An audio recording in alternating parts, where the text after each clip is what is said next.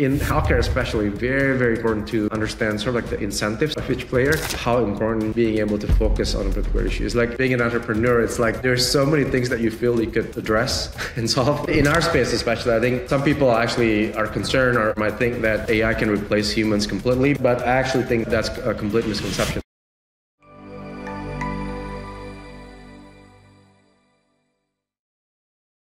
Hi everybody, welcome to the Devico Breakfast Bar. Here we speak with different people involved in the business landscape, share their expertise, delve into the latest tech trends, and explore the ins and outs of IT outsourcing. I'm Oleg Sadikov, and today I'm excited to have Ferry Tamtoro, CEO and co-founder at Revisto. Don't forget to subscribe and hit the notification bell so you don't miss new episodes. Hi Ferry, and thanks for joining me today. Thanks, Oleg, for having me on the podcast here. Really excited. Let's start our podcast with a little blitz. I start a sentence and you continue, okay? Okay. Entrepreneurship gave me. There's really a chance to make a difference. Entrepreneurship deprived me. Of a lot of sleep, I guess. My main superpower is. Be able to solve problems. My main weakness is. Not knowing when to stop. When I'm afraid I tend to think a lot. What inspired you to enter the healthcare tech industry? I actually graduated from college. I wanted to be in a big company, right? It just so happened that I actually got into a large medical device company, GE Healthcare at the time. When I was in there, I actually honestly learned a lot. I took different roles from software to QA to project leads, all kinds of different roles, which is great. Then after a few years though, I actually almost decided to leave the healthcare industry because I actually felt like things were moving so slow. But then I got a chance to visit a hospital and then I got to a point where I actually see the products that I was helping build and how it's actually being used by patients and by the healthcare providers. And that's just gives me a different feeling, right? That just gives you a feeling that, hey, you know what you're doing actually kind of matters, right? Like what you're helping, actually matters. So that's kind of like the reason why I actually decided to stay in healthcare. And I guess throughout my experience also noticed a lot of areas where things are just being done manually in healthcare. Technology could definitely help a lot. That's where my passion between sort of like this intersection of healthcare and technology comes from, is because there's just a lot that technology could be doing to improve healthcare, which then obviously improves the lives of all of us, I guess. I guess that's the main reason of founding Revisto. With Revisto, also, at some point in my career, I worked at Amgen, which is a large biotech company. And one of my roles there was to launch digital health solutions for Amgen. So this would be things like a patient-facing app and clinician portal. And that was actually the first time when I actually heard of this process where multiple experts in the company, so this would be legal, regulatory, medical people, they have to go through this process where they have to review very carefully any material that is to be used externally, right? So this process is called the MLR review or the PRC process in some companies, right? But the process actually literally takes months, right? And it takes multiple iterations just to get a piece of marketing material out. And not only that, nobody is actually happy with actually working on that process because it's like, you're reviewing it over and over again. That was the first time I ran into this kind of like opportunity, let's say, or issue in the industry. And similarly, when I co-founded my last company called Bright Insight, we were also helping a life science company launch digital solutions. And again, similar pain point, right, that we're seeing across multiple pharma. So when I saw that, and I also saw sort of like the state of where AI is currently, not just from a technology perspective, but really from a adoption perspective and people's acceptance. Felt like there was, now is actually the right time to apply AI to solving this problem that is really costing pharma companies, upward like $10-15 million per brand. Like per drug that they have, it could be costing them $10 to $15 million because of this delays in the review process. What are some of the most valuable lessons you have learned from your journey in the healthcare tech industry? So healthcare is one of those things, especially in the US and a lot of extent outside of the US as well, is there's so many different players in the ecosystem, right? Like in the US, obviously you got the pharma companies, you got the consumers, you've got the healthcare providers, you have the hospitals and insurance companies, right? And then the PBMs. So there's like just so many players. I think in healthcare especially, very, very important to understand sort of like the incentives, I guess, of each player. Because I think really knowing the incentives and not just about your product, not just how good or how advanced the technologies of your product, but really understanding how your product can be adopted in this environment where there's a lot of organizations that has all of their different incentives. Very, very important because it's not just about having the best technology, but it's about figuring out how those can actually be used by the actual end users. What is the best thing about being a founder multiple times? And what are some of the challenges you face that's specific to your particular experience and not something first-time founder would see?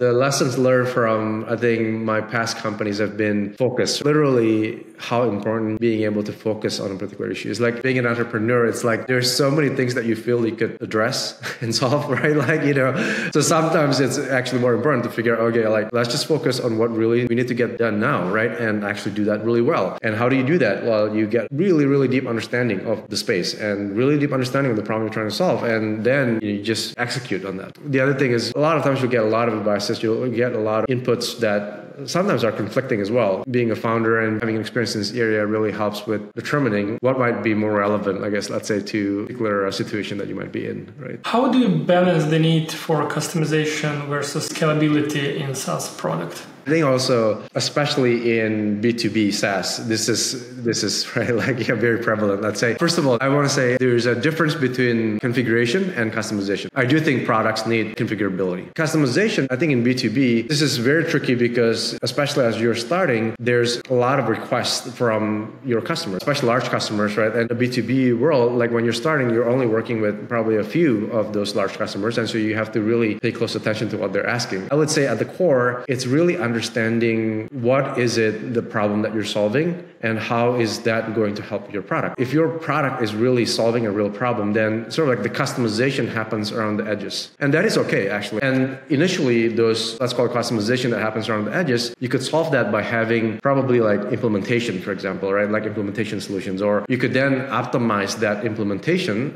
process or customer success process into your product by sort of like optimizing or automating a lot of the process. And then over time, as you see, if more and more customers are asking for that, then you can sort of start to build that in the product. But truly understanding what is the problem that your product is solving so that you don't sort of like veer away and start to do a lot of too many customizations that kind of like derails the core of your product. AI can automate a lot, but what aspects of pharma marketing still require human expertise? In our space especially, I think some people actually are concerned or might think that AI can replace humans completely, but I actually think that's a complete misconception. Because I think what really is powerful is sort of like this combination between AI and human. In our example, a lot of what our users have to do now is they have to manually review marketing materials, right? They have to figure out for every single statement that is being made on the marketing material, is there like an actual source that can back up that statement as an evidence? A lot of those work can actually be done by AI. A lot of that work can be automated. It can actually flag sort of like things that then the humans need to review. And examples would be making judgment calls. We really don't want to have AI, especially initially, making judgment calls in terms of the risk level that a company should be taking. So that really should be done by a human. That's where I see like, okay, AI can help with a lot of the sort of like lower level and repetitive work and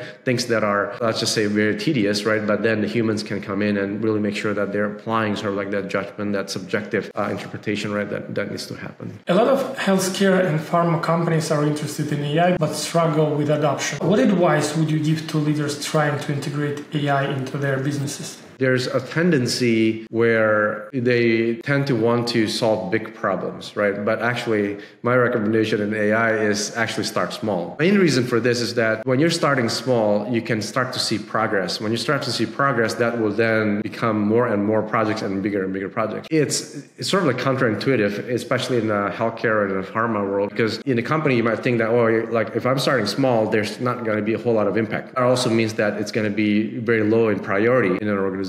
But if you look at the flip side of it, right, like if you start big, that means there's like a huge risk in impacting a business. And in healthcare, generally, there's a lot of risk averseness in the company, right? Just given the space that they're in. Like if you're in a pharma company, you're making a drug, right? Of course, it's very risky. If you're starting too big, then you could get into a space where you're actually not even going to be starting at all because you feel like it's too risky. I think a lot of leaders in pharma and healthcare companies really think about how to start small and how to look at the rate of improvements and not just sort of like the actual final result, let's call it, right? But look at the rate of improvement when you're starting small. How do you see AI and automation playing a role in the context of healthcare? We've seen real examples of how AI is actually reviewing and providing sort of like early diagnosis from looking at radiology images like CT images or X-ray images, right? You've seen AI help doctors take notes during a patient appointment, for example. All of those are great, right? Because that second example obviously gives the doctors a lot more time for actually interacting with the patient versus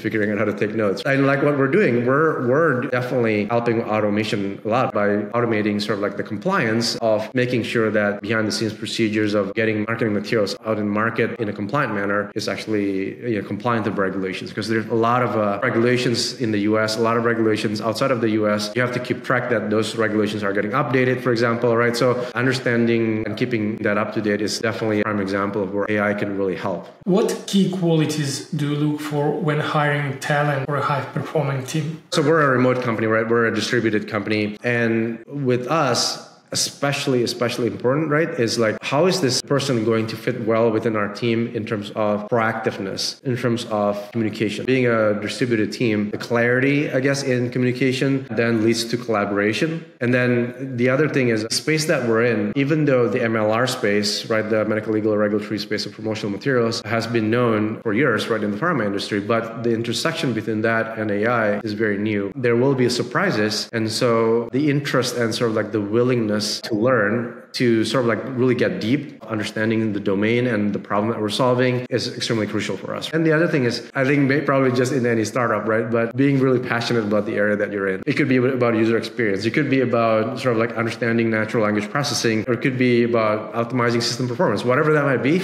you got to be passionate, because I think working in a startup, if you don't have that passion, it's like you're not going to be able to get up in the morning and sort of feel excited about what you're doing, right? Yeah, definitely. Are there specific regions or countries that you find particularly promising for tech talent? I think this whole shift now of being able to tap into sort of like a global talent pool is amazing. It's great. Like for us, it's not about particular regions. We do have quite a number of team members that are in Eastern Europe. It's not like we're targeting that particular region, I would say. What we're targeting are the actual individuals, right? Going back to your question earlier about the traits or the talents that we're looking for. We do also pay attention to making sure that we have at least a few hours of overlap between our team members. Not that they need to sort of like have meetings all day long, but team members do need to have collaboration. So we want to make sure that there's some overlap of hours, right, within our team members. What are your thoughts on the advantages and disadvantages of outsourcing, IT outsourcing? Interestingly, I think outsourcing has probably given this bad rep, I guess, in the industry, because it sort of like implies that, hey, you're going to ship something out and then you're just going to forget about it. I think as a tech company, or maybe any company, but especially a tech company, I don't think we can just simply I'm just going to ship this tech functions outside and then I'll just forget about it. Because kind of like going back to sort of like this founder mode and understanding the problem that you're solving and how you're solving it with technology, right? You want to really stay close. So I think the key thing there is like making sure that when you're working with a partner in an outsourcing capacity is staying close to them, staying close to the technology, staying close to the product you're building. It's not a relationship where you just kind of like, oh, you know what, I'm going to ask you to do this and then I'm just going to wash my hands off and then come back a couple of months later and hope everything is done. When working with outsourced teams, what are the most efficient and effective ways to ensure alignment with the company's vision?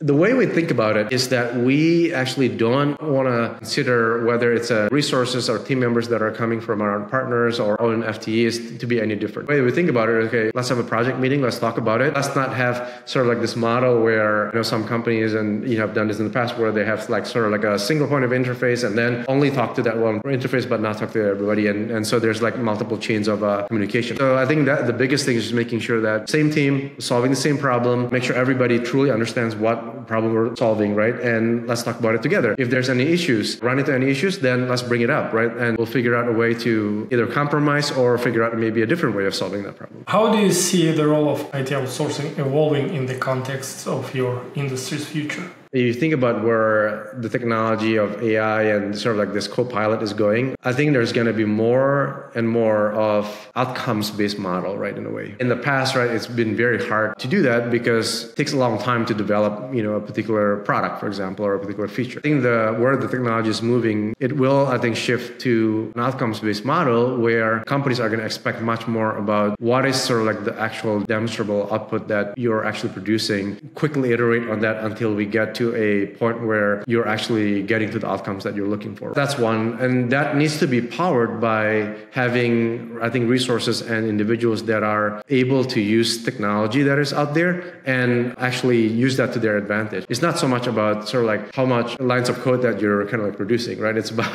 like, hey, how can you leverage the technology? Are you a technology expert in a way that you can leverage the tools around you to actually generate the outcomes as quickly as possible? As we wrap up our conversation, what advice would you give to companies considering IT outsourcing but concerned about losing control over their technology?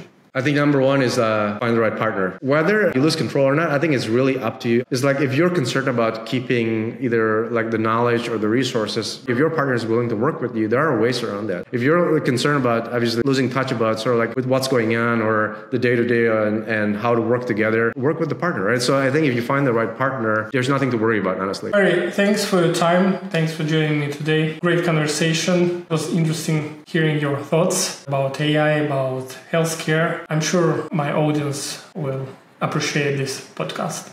Cool. Thank you. Thank you very much, Oleg. Really appreciate your opportunity here. If you enjoy our discussion and want to stay updated on future episodes, don't forget to subscribe and hit the notification bell. That way you will not miss out on the latest insights and conversations from the Devico Breakfast Bar. See you in the next episode.